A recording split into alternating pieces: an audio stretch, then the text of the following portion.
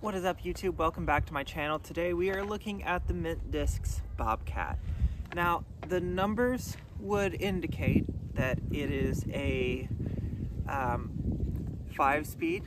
I believe they say it's a 540 2.5. So the numbers would indicate that it is very maybe a faster zone, or maybe a Toro or something, maybe an approach disc. So I have a collection here of several different companies' approach discs, or what I may use as approach discs, and I'm gonna see what looks closest. Right off the bat, the Method. This is, in my opinion, the go-to overstable backhand mid-range. 5503, so very similar flight numbers. It is the wider diameter than the Bobcat, but the shape of that rim is very, very similar. Next up, we have the Zone. Mint Discs might have been trying to recreate the Zone, or maybe do it better. I'm just guessing by this little undercut spot here that it is going to be better than the Zone at the forehand.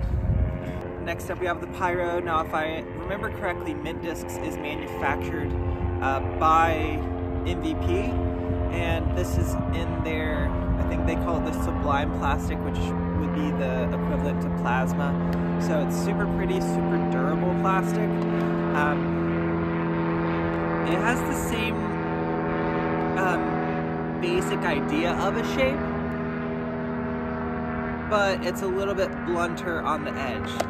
It doesn't quite come out as far. This one feels a little bit sharper. And then we have the Toro.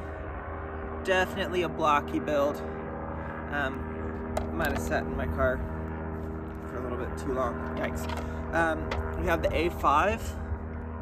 I think the A5 is basically a recreation of the Zone build. The Zone mold, it feels very, very similar. And then Castoplast, we have the Yarn here. Those are very similar, those two molds. So we're going to be testing out the Bobcat. I'm also going to be bringing the Yarn, since it is so similar. And then the two discs that I use in the slot for forehand and then my backhand, we're going to bring the Pyro and the Method. And we're here at Jackson Park. We're going to play some of the mid-range holes and see how the Bobcat holds up. Stepping up to hole number 1 at Jackson Park from the short pad. It is 312 downhill, so you can get a nice little warm up. I'm gonna try to hit this backhand gap. I also noticed, or I realized, that the Bobcat 540 2.5, the exact same flight numbers as the Pyro, which is 540 2.5. So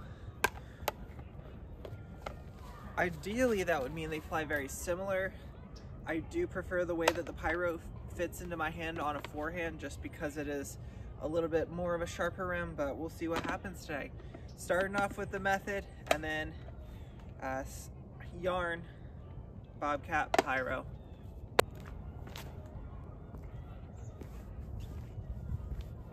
Oh yeah. I love the Methods so much. So, while the Bobcat may be a great disc, and we'll see how it flies today, it's gonna have to super overperform to knock the Method at my batting.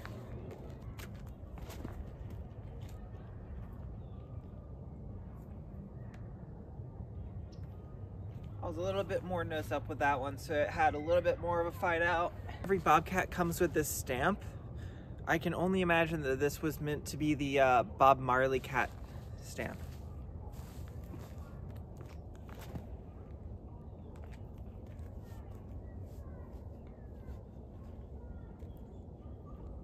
Yeah, so you can see how that 4 glide compares to the 5 glide, starting to just fight out a little bit more than that Method, which is why I love the Method on the backhand.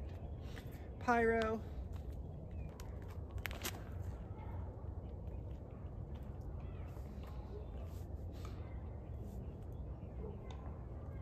I mean, they were all great shots. The Method, obviously, on the backhand is my go-to, so it's going to be a little bit closer. but they all flew super great. Let's go see what some more of the holes on the course have in store. Why is it hard for me to talk right now? All right, it looks like these two both seem to fit more into the approach disc category. Maybe I just threw them poorly on that last throw. We're here at hole 4. This one is, I think it's the one to the left, so 252 up through that wood, slight tuck to the left. I'm gonna be throwing these 3. Any of the backhand holes with these, I'm gonna be throwing the Method. Any of the forehand holes, I'm gonna be throwing the Pyro, because that's how those discs line up in my bag. So anyway, Bobcat, Yarn, and then Method.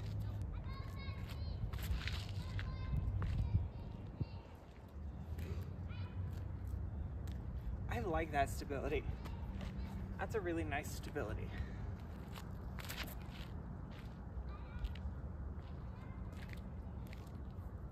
Yeah, I think the Bobcat is a slight bit more stable than the Yarn, and it's also, I think the Yarn might be a 4-speed.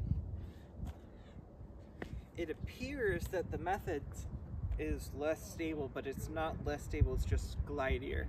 So it tends to hold that drift a little bit longer.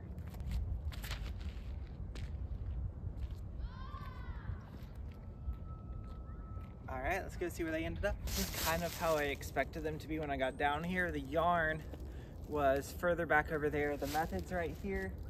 The Bobcat, I'm just gonna call it the Bob Marley Cat, is parked.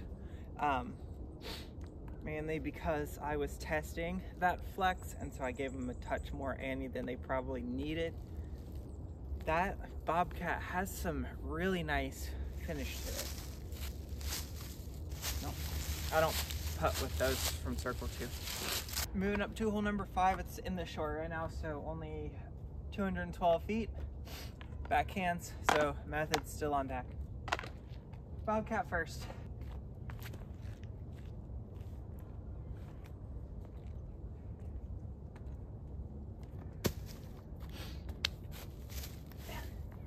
Yarn. It's like yarn balls, I can't hold on to it. Oh, that's too fast. Hit a tree. And then I'm telling you folks, there is just a method to the madness. It's too hard, or it's too easy to get overstable distance with a Method.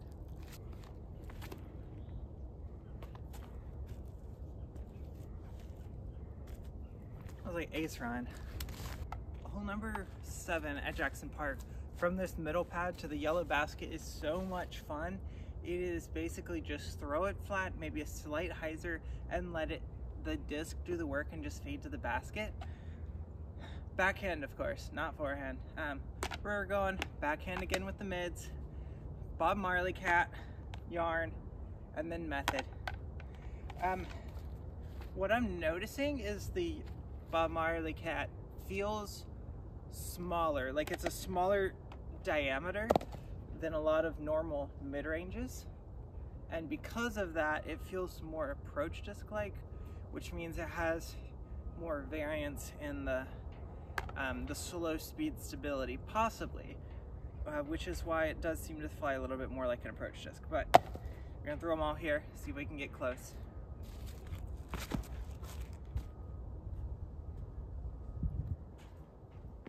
Okay, well, if you throw it straight into the ground, it never has a chance to get there.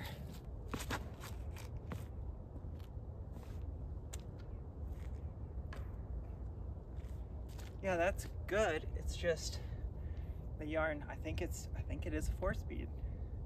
Just doesn't have the push or the glide that I get from the best backhand mid-range of all time, the Method.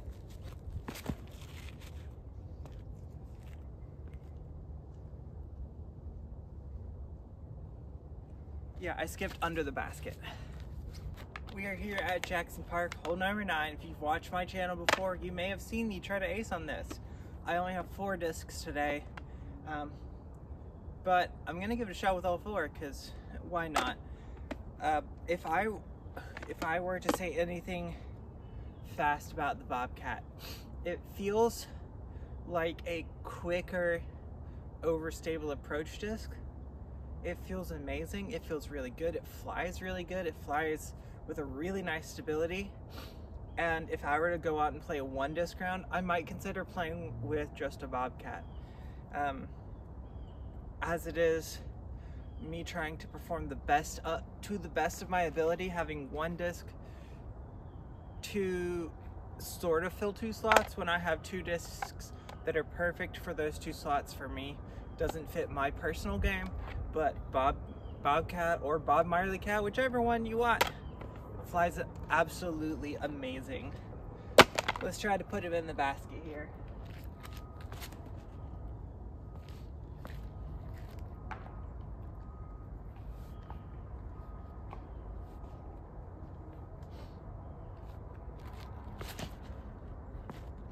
Oh, that might do it.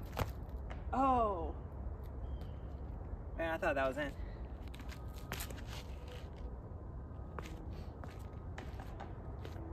Yeah, I'm too used to park drops with that one. What was that, a week ago? I had a forehand ace with a pyro, so let's try to bring the heat with a pyro. Oh, that's too high. Okay, now I gotta go collect some discs that might have rolled. Anyways, see you on hole 10. Hole number 10 has a real nice drop in elevation, but it's only 309. Pretty much dead straight, hooked a little bit left at the bottom. I'm gonna try to baby these in there, maybe a soft flex. I don't want to speed past the basket. Also don't want to fade too far left. So it's gonna be a real touchy shot with some of these 5 speeds.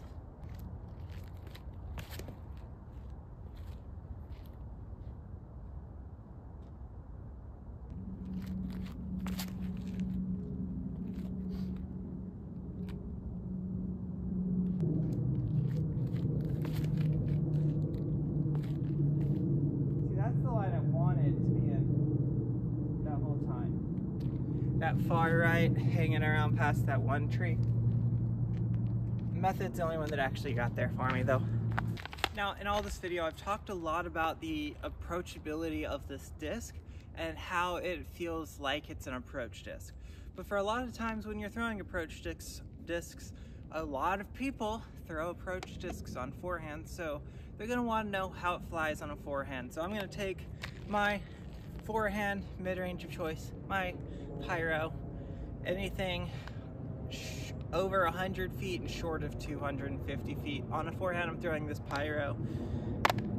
And then I'm gonna be teaming it up with both the Castoplast yarn and the Bob Marley Cat.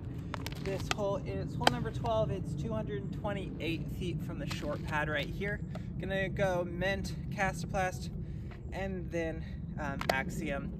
Throw them on a forehand. Let's see how it holds up. How does this mold hold up? Okay. I can tell that I haven't thrown enough of those today because that hurt. I should have thrown the Bobcat last.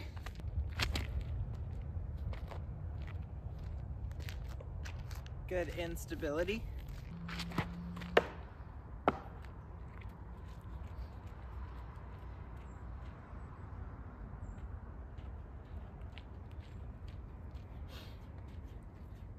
Is it not obvious enough that I haven't thrown enough forehands yet today? Like I said, these are my go-tos. Yeah, I need to throw a couple more. Yeah, okay, honestly, I threw the Pyro and the Bob Marley Cat very similar, and the fact that they're both produced by MVP and they both have the same exact flight numbers. MVP is very, very consistent with their flight numbers since their plastic types actually change the flight numbers they put on their discs. So the fact that they have the same flight numbers means they're gonna fly very, very similar. And they flew very, very, very similar. Let's go see what some more holes have in store. Hole number 15 is offering another little forehand hole. This one's about 278, but it's downhill. So it shouldn't be too difficult to get there if I hit it right. We do have what feels like a tiny bit of a head, maybe cross right to left wind. So these forehands might get pushed down, but we'll see. Going Same orders before, Bobcat, yarn, pyro.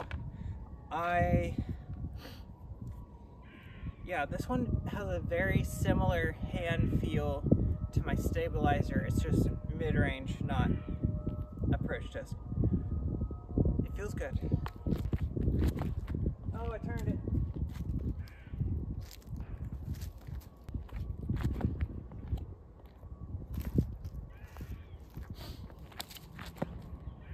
That one's turned too, but it's coming back. Maybe that headwind is doing more than I thought it was. Let's go up there and see what it's like. I would say that the Bobcat is the approach disc of mid-ranges almost.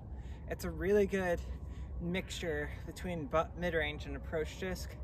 I wouldn't necessarily putt with it because it's still got the mid-range qualities, but it's very similar to the zone in that way, but more torque resistant than a zone, which is good. It's good to have a disc like that. Hole number 16 is going to be our last backhand hole for today. Same order as before. I want to have a nice soft flex, land it soft, possibly skip past all the trees. The goal here is to get into the trees, hopefully get past the trees. Yep.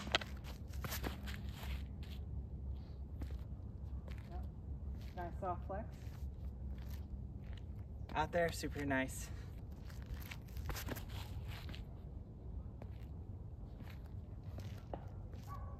Oh, nice little ground skip too. That was it was a better throw because it was lower. It had less chance of going astray left. Method last. Oh, I hit it. Last hole for today is going to be hole number 17. It is kind of a forehand dominant hole. It can be played as like a backhand mid or a backhand putter, slight turnover, but it really does play better for a forehand. I have the wrong mid-range. I need the pyro.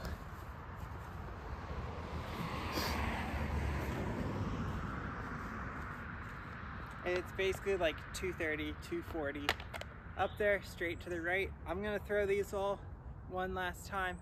The yarn and the Bobcat, I think I might even switch up and go stacked grip instead of the power grip, just because this seemed to be a little bit too much. I want to see what happens here when I throw them like my stabilizer. So, see how close we can get, maybe even an ace run. Same orders before, mint, cast class, axiom.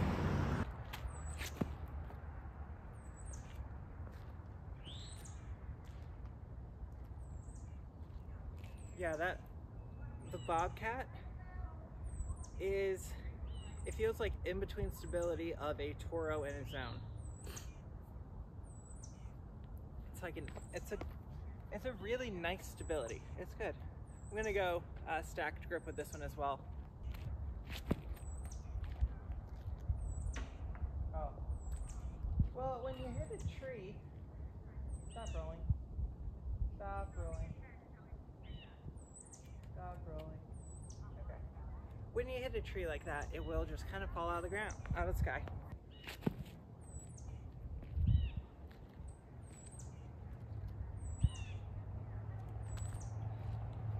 I love the pyro so much. And since we're here, let's just close it out right here, right now. If you're looking to get an approach disc or an overstable mid-range, definitely try out a Bobcat. They fly amazing. Very similar stabilities to like a Rock 3 or Zone or any of those other like approach discs, but it does seem to have a little bit more speed, similar to a mid-range. So till next time, guys, see you out on the course.